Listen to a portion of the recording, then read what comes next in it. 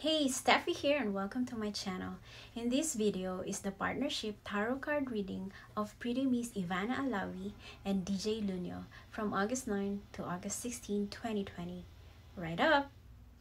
Yes, hello! Ito na po ang inyong request na kung pwedeng pagsabayan po yung tarot card reading ni Pretty Miss Ivana Alawi at ni DJ Loonyo. O diba? From August 9 to August 15, ay hindi, August 16 pala. So, 9 to 16. Okay, so,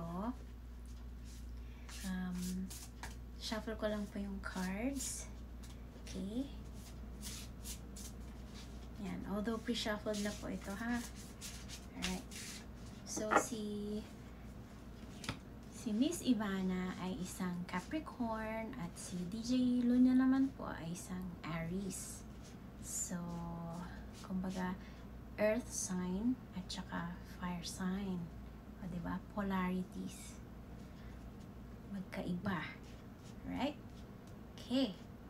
So, first card. Tingnan natin. Okay. The Justice card. O, diba? Ito naman, yung attraction nila sa isa't isa, napakalakas. Okay? Very attracted sila sa isa't isa. Although kung magkasama sila, kumbaga medyo hindi sila at ease. Kasi meron pang hiya or meron pang insecurity. Yun. Medyo may insecurities pa. Kaya naman, ayun, hanggang communication lang muna. Tawag-tawag, ganun. Okay? Next. Yan. 7 of Wands. O, diba? Yan. Si DJ Loonyo po, yung tipo ng partner na very sensitive dun sa feelings ni Miss Ivana. Okay? Kung minsan kasi may tendency si Ivana na nahihiya or tinatago yung kanyang mga feelings, ganon. So, ang part naman ni DJ Loonyo is yung encourage si Miss Ivana na ilabas niya yung nararamdaman niya. Kasi gusto niyang marinig, gusto niyang malaman, gusto niyang maayos kung ano man yung hindi nila pagkakaintindihan. Ganon. Kumbaga siya yung liquid. O, diba? Para mag-flow yung emotions ni Miss Ivana. Para hindi lang niya kinikimkim, tinatago. So, si DJ Loonyo yung nagpapalabas. Okay? Nagpapalabas nung mga nararamdaman ni Miss Ivana. Okay? Next card.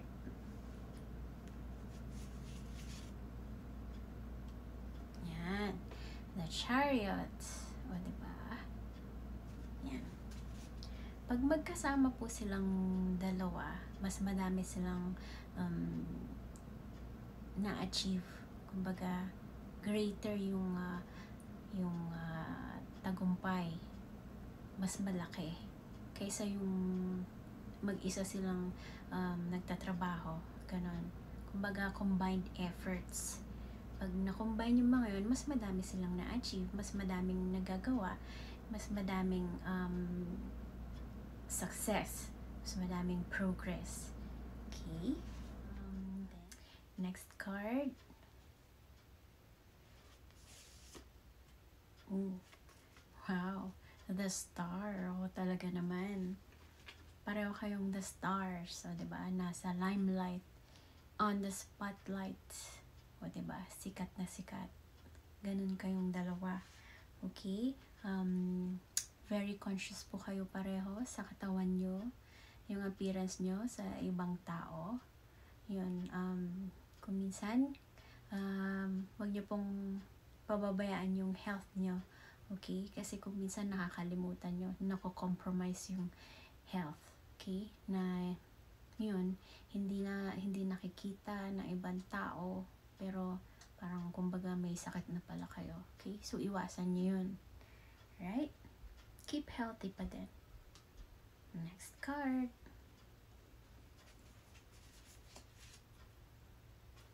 Yan. The Fool. Yan. Pareho kayong adventurous. Ayun.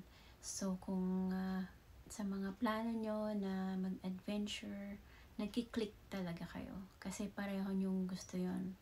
Lalo na yung may kinalaman sa nature. Yun, gustong-gusto nyo pareho yun. Kasi dun kayo nare-revive, nare-rejuvenate. O, diba? Nagkakaroon kayo ng peace of mind through Mother Nature. Ayun. Tapos, ina-enjoy nyo pareho. Okay? Next.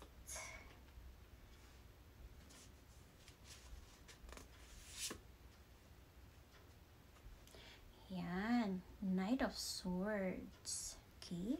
Ayan. Pagdating sa career nyo, pareho kayong mga professionals. O, diba? Ayaw nyo yung nalilate kayo. Gusto nyo lahat maayos. Ayaw nyo yung may naiiwan na assignment or project. Gusto nyo pulido lahat. Okay? Kaya naman pinagkakatiwalaan kayo ng mga boss nyo or kung kanino man na kailangan yung serbisyo nyo. Okay? Next.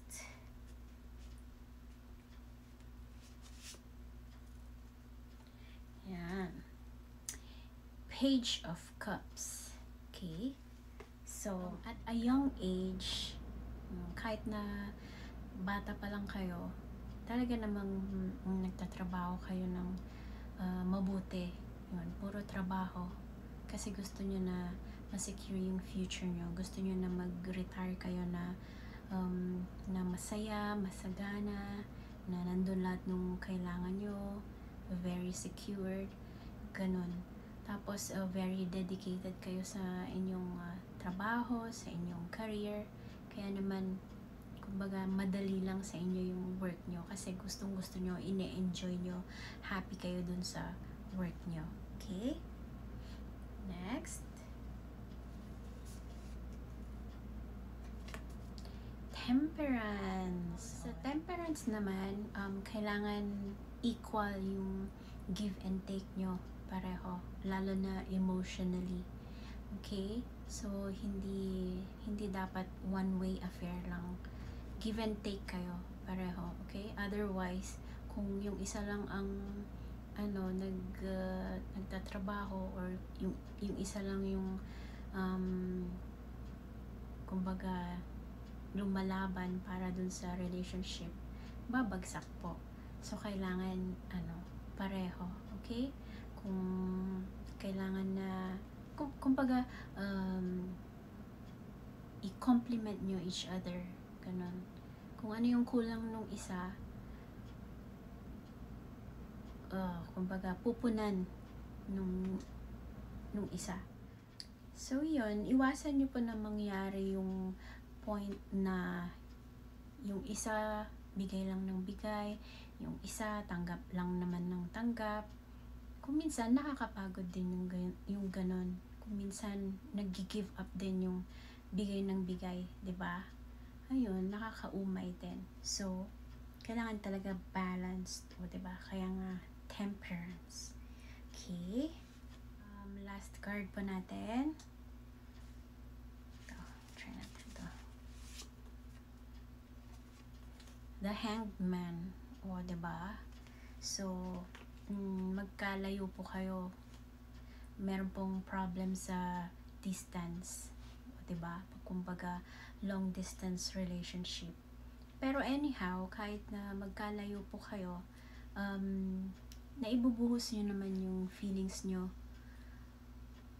through yung communication. Yung kumbaga, hindi po nawawala yung communication nyo sa isa't isa. Tapos, kumbaga, everyday po yun na pinapaabot nyo sa isa't isa yung pagmamahal nyo, yung affection nyo, o 'di ba?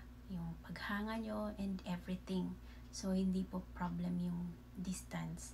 Tapos, dahil sa distance, siguro kailangan din kung minsan yung sacrifice. O, 'di ba?